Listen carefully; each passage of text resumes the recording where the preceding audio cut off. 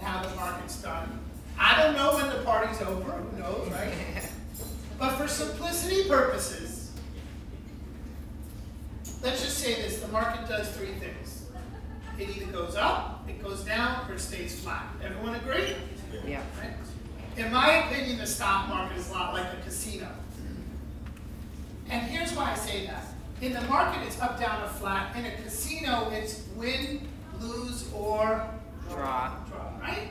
And you ever hear the term the house always wins? Well, we know how that works in a casino like Fox's or Mohegan Sun. Anyone want to guess how it works in the Wall Street casino? One word. Fees. Right? As long as they are charging fees, it doesn't matter if the market's up, down, or flat. They're going to get their money. Everyone agree? So if the market goes up, we don't mind paying fees, but if the market goes down and you have to pay a 1.5% fee, does that bother you? You lost my end, you pay the fees, right? But understand how the game is played. As long as your money's in the market, they're making money. So every piece of advertising or every piece of advice from someone who is making money by you keeping your money in the market is going to be to stay in the market. Would that make sense?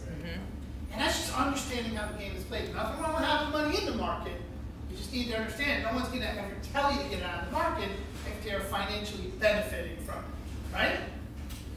But what I will say is the one difference between a casino like Foxwoods or Mohegan Sun and the Wall Street casino is the amount we're gambling with.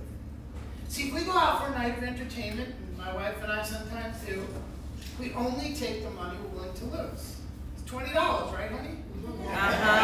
Yup. You go out for a night of entertainment, maybe see a concert, have a nice dinner, right? It's not a big deal one way or the other. It's not life-changing. But, you know, the people in Wall Street have convinced us to take our life savings, our 401ks, our IRAs, that money we have to plan on living for the rest of our life, and put it in the market and take risk and pay fees. You know, so we're just gambling with a lot more money, which is a little bit concerning, right? And the way they've done it is by marketing. They send out messages, and everybody's trained in the business to say the same thing. In fact, on this page, you'll see a few things. For example, on this page, you see where it says, over time, the market outperforms everything. Anybody ever hear that before? From an advisor, from TV, right? Well, it depends on the time. If you're looking 50 years, absolutely. But I can show you some 10, 15, and 20-year periods that is not true. Right?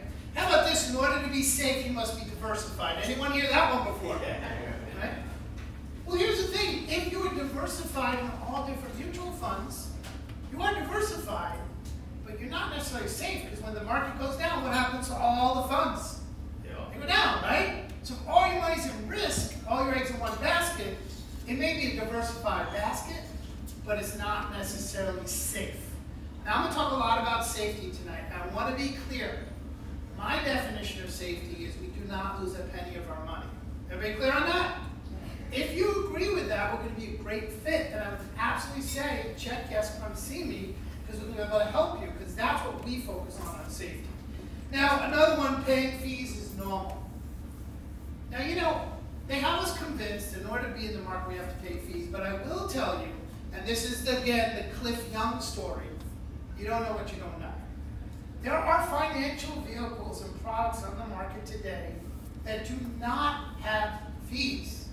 Now, there's some trade-offs, but they do not have fees, meaning 100% of your money goes to work for you, and you don't lose it when the market goes down. And I'll go over that tonight. And then the last one is this. You know, if you're in the market, and you should expect to get gains when the market goes up, what else should you expect when the market goes down? Loss, right? So they have us expecting that losses are okay. I don't know about anyone else in this room. I love when the market goes up. Who doesn't, right?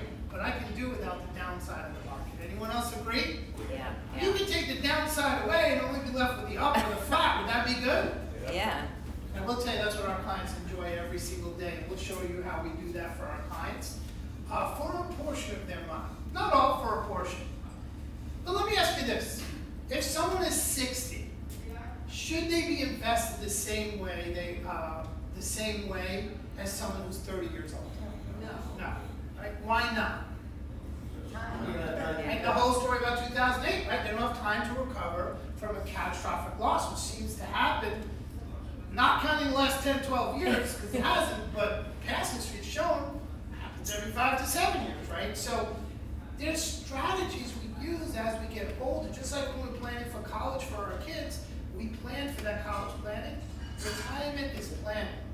And in retirement, we're either in the preservation stage where we want to grow without going backwards, or in the distribution phase where we want to last our money, we want income, and we want our money to last a lifetime. But again, all these things these financial experts say, again, Cliff Young, right? The experts. He didn't listen to the experts. He won the race. Because all these things they say are clearly designed to keep us in the market. And it's called conditioning. If you hear a message over and over and over again, what starts to happen?